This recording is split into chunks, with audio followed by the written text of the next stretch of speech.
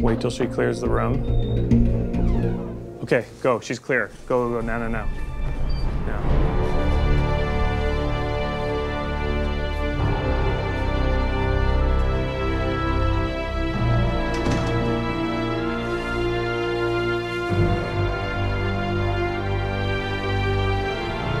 And we're out. This video is sponsored by Mubi. Stick around to the end of the video to see how you can get 30 days free of great cinema. This is The Rehearsal, an HBO show from Nathan Fielder, and it is one of the weirdest things to ever air on television. It's also, honestly, one of the most interesting portraits of social anxiety I've ever seen. The show's premise is patently absurd. Basically, Nathan helps people in extraordinary detail rehearse for upcoming life events that might be stressful. At first, these are tough conversations, but that quickly balloons out of control, but more on that as we go in the video. Nathan constructs sets for his rehearsals and does a truly mind-boggling amount of research to help his subjects prepare themselves. In the first episode alone, he reconstructs the bar his subject core has picked to make his confession in. This is the perfect replica. I mean, there's not even the funhouse version of it. Later in the season, he moves a woman named Angela out to rural Oregon to simulate raising a child, using a rotating cast of child actors that are subbed out seamlessly every 4 hours for legal purposes, going to ridiculous lengths to not only simulate raising a child, but the decades of time that would pass in the meantime. It can be hard to stay in the moment. So you need to have custom digital mirrors installed that allow you to see yourself age at the same pace as your child. There are a lot of things that The Rehearsal is. It's a magic trick. It's an allegory for Judaism. It's a commentary on reality TV, an exploration of Jean Baudrillard's theory of simulation and simulacra. By the way, friend of the channel Thomas Flight did a great video on some of these ideas, which I'll link in the description, but don't watch it yet. Just open another tab. Stay with me. Stay here. Yes. Watch my videos. Juice those audience retention stats. Those are all really valid readings. But the thing I want to talk to you about is the way the show makes me feel, and the emotion I think the show is really all about. Anxiety. There's no way to watch The Rehearsal without feeling anxious. And I'm trying to just calibrate, because to me it's like, oh, well, that's an anti-Semitic stereotype. Yeah, my brother would say a similar thing. It would work? Yeah. Okay, so, I mean, so it's like, oh, you know, don't be so Jewish, like, to me on things. yeah, I mean, if that's Yeah, how yeah. you communicate, I don't want you to use language that wouldn't be effective. So Yeah, then Like so many other shows in this genre of reality comedy, like Sacha Baron Cohen or Eric Andre, it's powered by cringe, the kind that has the habit of forcing you to watch it through your fingers. Ever seen that movie Bird Box? Yeah. Neither have I. And we're back with Judy Greer. But something that sets The Rehearsal apart is how Nathan isn't playing some wacky character, a wrecking ball of chaos upsetting the status quo. He's actually quite the opposite. He's nondescript. He doesn't make a public scene. He's very deadpan. He's kind of like the episode of SpongeBob where he tries to become normal. You know, it's a funny thing, Squidward. I smoothed out the edges of my personality, and the rest just followed suit. Now I am utterly normal. Nathan isn't trying to stand out and make people feel uncomfortable with his shenanigans. He's trying to fit in. And that's what makes people so uncomfortable on The Rehearsal. Nathan seems to be acutely aware of this effect he has on people, and the show at some level is actually about him trying to address that. I've been told my personality can make people uncomfortable, so I have to work to offset that. When you think about it, The Rehearsal is the embodiment of that feeling you get when you're falling asleep, replaying every single mistake you've ever made in your entire life. And then deciding that that feeling is so uncomfortable that you have to create a duplicate world so that you can prepare for those mistakes and avoid them. Avoiding actual anxiety by experiencing anxiety that is almost indistinguishable from reality. Yeah, I told you the premise was absurd. As the show's marketing materials describe it, it's about the lengths one man will go to reduce the uncertainties of everyday life. I had gone to incredible lengths to eliminate all uncertainty from the night. But the only way to know the actual trivia questions that the real host would be asking would involve some sort of cheating. But maybe it's more unethical to leave things to chance when there's something you could have done. so posing as the founder of the popular blog Thrifty Boy. It's one of the most over-the-top solutions to anxiety I've ever seen. It'd be much easier to pop a Xanax, or, I don't know, put on the 2015 cult classic pop album Emotion by singer-songwriting queen Carly Rae Jepsen. Just spitballing here. The Rehearsal is neuroses approached in the most clinical way possible, an attempt to understand human behavior by holding it at arm's length. It's the everyday observations of Seinfeld mixed with the deep psychoanalysis of Mindhunter. It's an artificial intelligence program processing humanity. Nathan doesn't really fit in, so he's constantly trying to figure out ways to game the system and hack the minutia of everyday behavior. But in Nathan's quest to conquer social interactions, he's also sharing with us a very unique perspective on life. In her review of the series, Alyssa Wilkinson writes that criticism is just watching closely and then describing what you see. In that sense, what Nathan is doing on The Rehearsal can only be called criticism. It was strange being in a real child's home after being in a fake one for so long. I wasn't used to this level of detail. Every object was perfectly placed, but nothing was by design. It was a work of art, and it was just real life. In some ways, what The Rehearsal is doing reminds me a bit of one of the rituals of the Nakarima people. Nearly every day, they insert a small bundle of hog hairs into their mouth, along with certain magical powders, and then move the bundle in a highly formalized series of gestures. Now, what I'm describing is brushing your teeth, and Nakarima is really just American spelled backwards. This is a trick designed to get American anthropologists to view their own culture from a distance, and it's something that I think The Rehearsal does really well. After spending time with people, I'm often left wondering what they actually think of me. So once the class was gone, I tried a little experiment. I decided to recreate the class using different actors to portray each person, so I could relive the day from a student's perspective. Yes, The Rehearsal is a comedy with a premise so surreal that Nathan's dedication to it is absurd. But I don't think that Nathan is the butt of the joke necessarily, and I don't think his marks Angela, Core, or Patrick are either. Huh? Is my life the joke? Do you sit here with your friends at the end of the day laughing at me? No, you're not the joke, not at all. No one's the joke. The situations are funny, but interesting too. But this can be like the opportunity to raise your kids in a rehearsal. Shut up! As Nathan says, the joke is the scenario, and Nathan's dedication to it isn't just absurd to be funny. It makes us rethink why it's absurd. None of us think that it's unreasonable to practice a difficult conversation before we have it, so why does taking it to this extreme feel so strange? The Rehearsal forces us to be hyper-aware of everything. Through the show's mechanics, the artifice of it all, and by focusing on the mundane, Fielder points out the artifice of our own social interactions themselves. Why can't you ask the worker at the acai place what his passions are? Why do we have to create a scenario where that is an acceptable question to ask? You know, when you get your order, maybe you spill it on the counter, and he would come to your aid, and that would break down some of those social barriers that you're afraid to cross.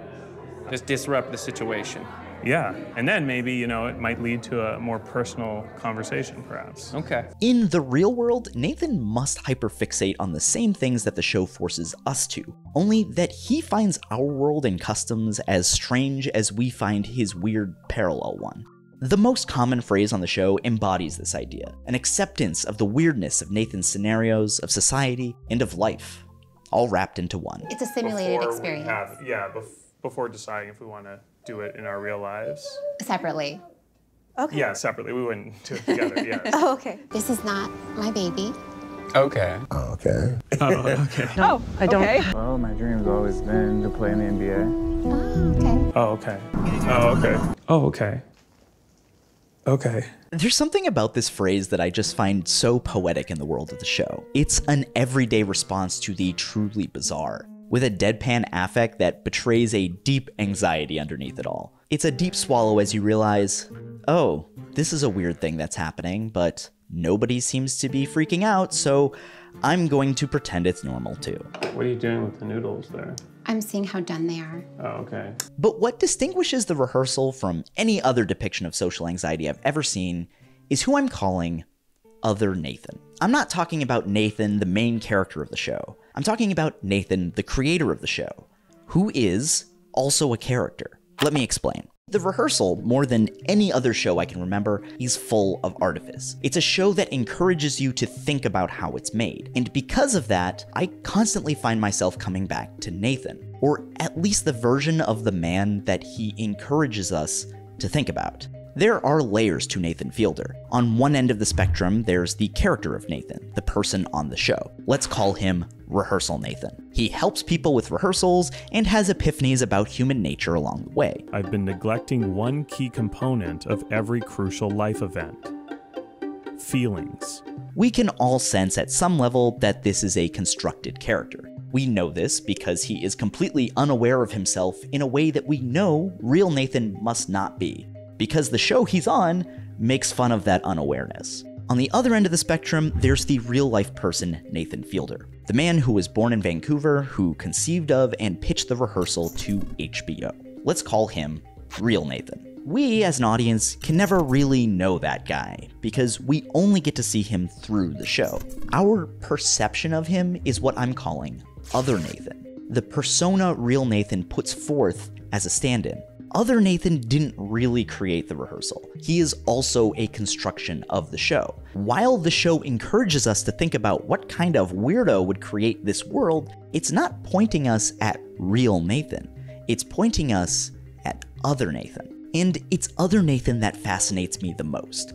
A mixture of real and character. While Rehearsal Nathan is the exterior version of himself that the show presents, Other Nathan is beneath the surface.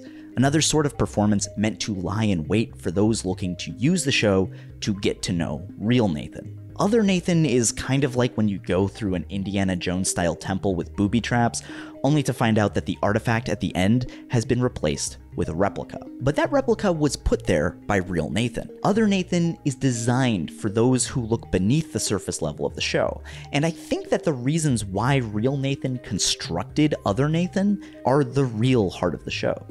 Layers of masks created by his social anxiety. I was starting to wonder how I could so easily create feelings inside other people's rehearsals when I couldn't do it for myself. While Rehearsal Nathan seems to be learning about emotions for the first time, the closer you look, the more you can see Other Nathan's humanity peeking out from behind the artifice of The Rehearsal. Just before The Rehearsal debuted on HBO, Fielder was featured in a massive and revealing profile for Vulture. Writer Leela Shapiro followed Fielder around for a few days, carefully detailing their interactions in a way that I'm sure he must respect at some level. I mean, the man is a glutton for details. This spice rack, it's the exact spices they have, the garlic, the basil. This chair is an exact, these ribs. In the profile, he's cagey, often redirecting Shapiro to whatever weird thing they're doing at the moment, including going to a live stunt show based on the infamously terrible movie Waterworld. Nathan Fielder is truly one of a kind.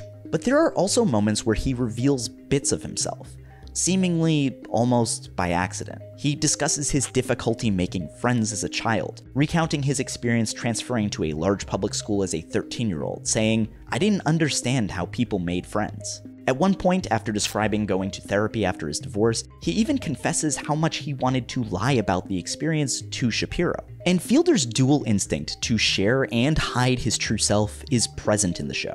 In the very first episode, he concocts a scenario where he and Core have a heart-to-heart in a pool about their divorces. This was just laying the groundwork for the main event, the mutual disclosure of personal information in a heated pool. You mentioned you were married? Yes. I was married for 5 years. I was married for 3 years. Didn't know that. Is it sad for you? I consider it one of the bigger failures in my life. But he also plans an interruption so that he doesn't have to share too much of himself. I didn't want to go too deep into my private life, so I had pre-planned for an elderly swimmer to interrupt us, in the hopes that it would convince Core I was ready to share more had the moment not been ruined. I think this scene is a microcosm for the entire show. Here we are watching Core interact with Rehearsal Nathan, seeing him avoid sharing details about himself through a clever distraction. But we're watching this scene unfold with other Nathan, the creator of the show, who explains to us exactly what he's done without revealing any more information. Itself another clever distraction. Other Nathan, by merely existing in his carefully manicured state, is emblematic of the show's statements on anxiety. We can never know what someone else really thinks. We only have our perceptions, which are flawed and easily manipulated. Real Nathan is always able to distance himself from our perceptions of him. But at the same time, by inserting himself so fully in his own experiments, he ends up sharing a lot of himself with the audience. The rehearsals are meant to alleviate anxiety, but throughout the entire show, we can feel Nathan's dripping off the screen. Do you feel like I'm like believable as a dad? Like, I mean, you're a great scene partner. good. I'm struck by how Nathan's anxieties manifest in both avoidant and direct ways. After helping a number of people through the rehearsals for their stressful conversations, Nathan throws himself fully into rehearsing fatherhood himself. And this is where the show gets really juicy. Much of Nathan's rehearsal as a father and co-parent involves him being humiliated and called out for failures, both real and concocted by the premise of the show. Okay, so your dad comes home after being gone for 9 years. How do you think you'd really feel? Hey.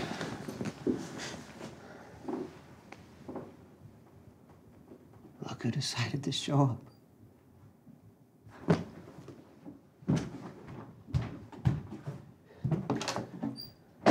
This feels like a way of dealing with the anxieties Nathan has about being a bad dad in a direct way, especially when compared to Nathan's reveal to the audience that in the past he's been conflict avoidant. My relationship with Angela was starting to parallel real relationships I had had in the past. I have a tendency to let my partner take the reins and make the decisions as a way of avoiding conflict. But Nathan still isn't actually dealing with his anxieties directly here at all.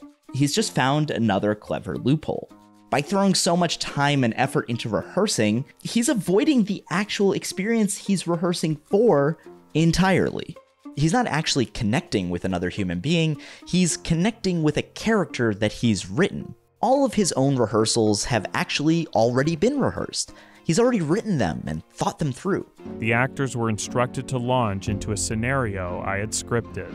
My hope was that I could practice counseling my child through a complex emotional experience, an area where I fear as a real father I may fall short. But the idea of getting these interactions wrong stresses him out so much that he has to play them out this way. It's painfully apparent to the audience that he's never going to actually have any of these experiences, precisely because he needs to act them out this way. Do you want to feel something?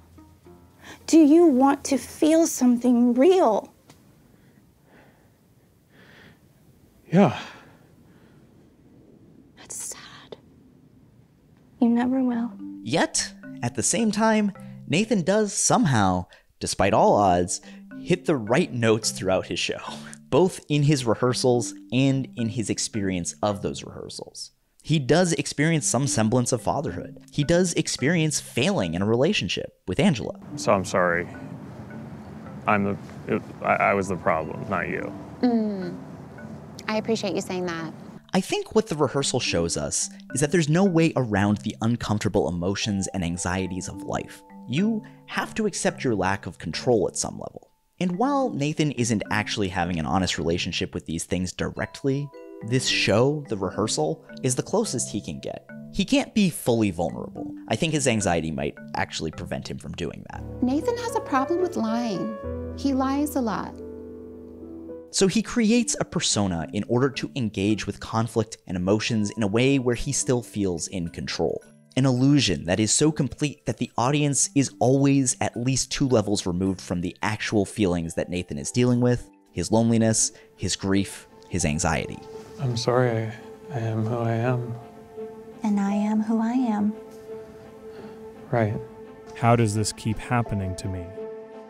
What else can you do when you're trying your best? And the show is full of these little paradoxes, the need to be seen and the mortifying ordeal of being known. It is both real and fake, profound and silly, empathetic and totally exploitative, introspective and seeking connection. Somehow, all of these things can be true about both The Rehearsal and about life. It's scary and overwhelming, but even if you have an HBO budget, the only way to deal with it is ultimately to swallow hard, nod your head, and say, oh, okay, got it. Oh, okay. Yeah. Oh, okay. Oh, okay. Okay. Oh. Okay. It must be a lonely experience for Nathan to always feel apart from things, and it reminds me a bit of the Italian documentary film Il Solengo, which tells the story of Mario, a man who has spent his life living in a cave about an hour outside of Rome. Unlike Nathan, he has no interest in fitting in. But just like Nathan, he is a social outcast, a complete enigma to the townspeople who see him. His story is told almost exclusively through first-hand accounts of those townspeople, which gives almost an inverse portrait of the same kind of anxiety, loneliness, and grief that The Rehearsal comes from. And Il Solengo is now streaming in the US on this video's sponsor, Mubi. Mubi is a curated streaming service where you can watch interesting and incredible cinema from around the globe, which I feel like always gives me a really interesting and unique perspective on things. You're always in great hands with Mubi's excellent team of curators, and their catalog is filled with stuff from all over. You can try Mubi free for 30 days at mubi.com/skipintro. That's mubi.com/skipintro for a whole month free of great cinema. As always, thank you so much for watching. You can like this video, you can share it, you can subscribe it. You can also support the channel on Patreon, which helps me with big research projects like my Propaganda series and gets you bonus material, early access, TV reviews, and monthly Q&As. It's a great time. Thanks again, and I'll talk in your general direction next time.